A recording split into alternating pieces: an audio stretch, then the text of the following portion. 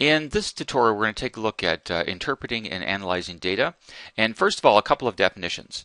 Primary data is data that the researcher or you collect yourself. So if you're actually going out and asking people questions, giving them surveys, or measuring something, then you're collecting primary data.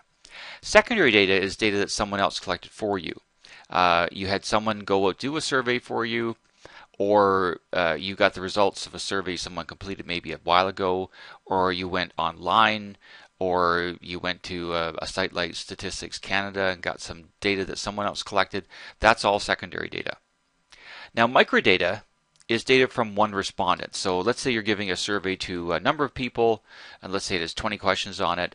The answers from one particular person to all 20 of those questions would be the microdata for that particular person. Once all of the data has been grouped together and summarized, it's called aggregate data, and when it's aggregate data, then the microdata can no longer be seen. You can't see individual responses because it's all in a summarized form. Now I'm going to flip over, this is some data I got from Statistics Canada, and it has to do with average hourly wages of employees in a whole bunch of different categories for September 2014 and September 2015. And of course it's for Canada. Now there's nothing across the bar at the top here because it just breaks it down to different categories.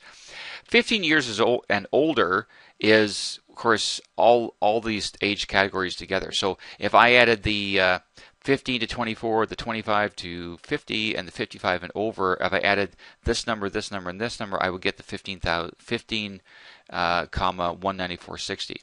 This is actually in thousands, so it actually means 15,194,600 people.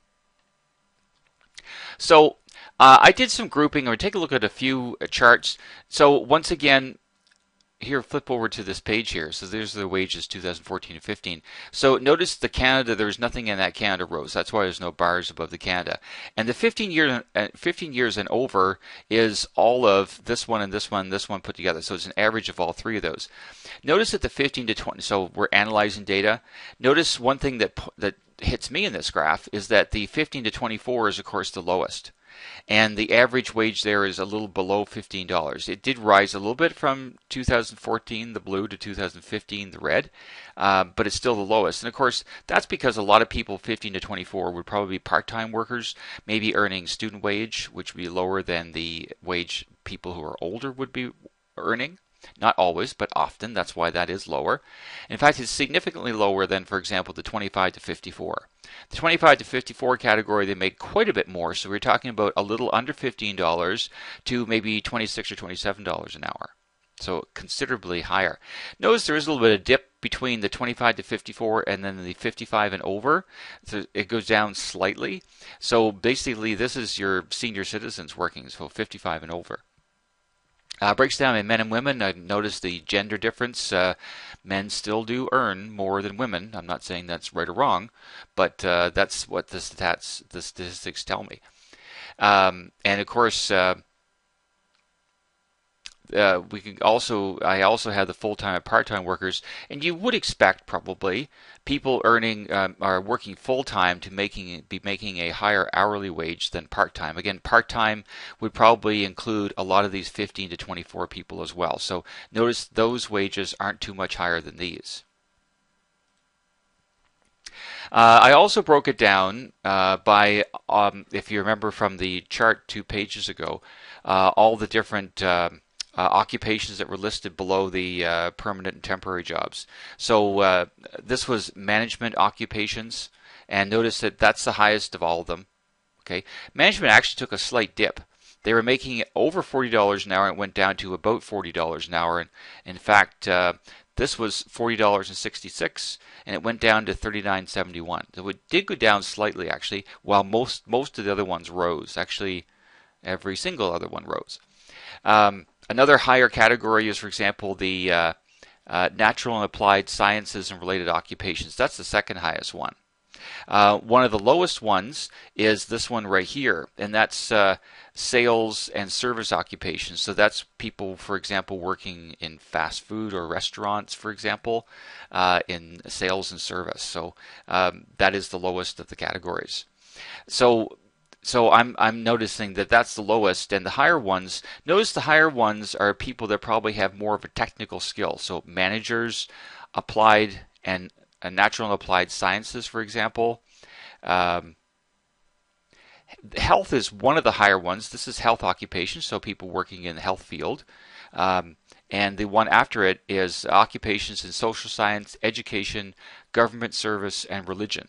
That's all grouped together here. That's one of the, actually that's the third highest of all of them. So those are some comments that I would make about that in particular data. A lot of data you can get from in Canada, from Statistics Canada. They collect data all the time. They perform census every few years, and you can get a lot of data from their particular site. I did mention that I was going to, I'll stop my PowerPoint here. I did mention that I was going to talk about Excel a little bit. This is the Excel sheet that I had made those couple of graphs. So if I want to display this data, I could, if I remember correctly what was on the first graph, and I'm going to hold my, and I'm operating in Windows here. Yeah, actually, I'm going to highlight all of this, and I'm holding the Control key down, so I'm going to highlight this as well. And then we'll do the hourly wage for September 2015 also.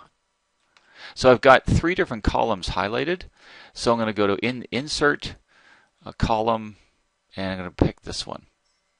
And so that's how I could get that same graph that I had earlier. Now, if you want to make it look a little nicer, I've got the graph highlighted.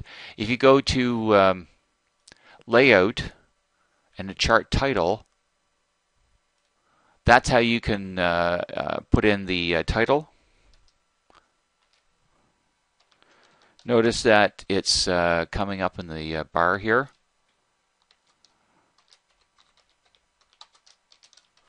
And as soon as I hit enter, it's on the chart.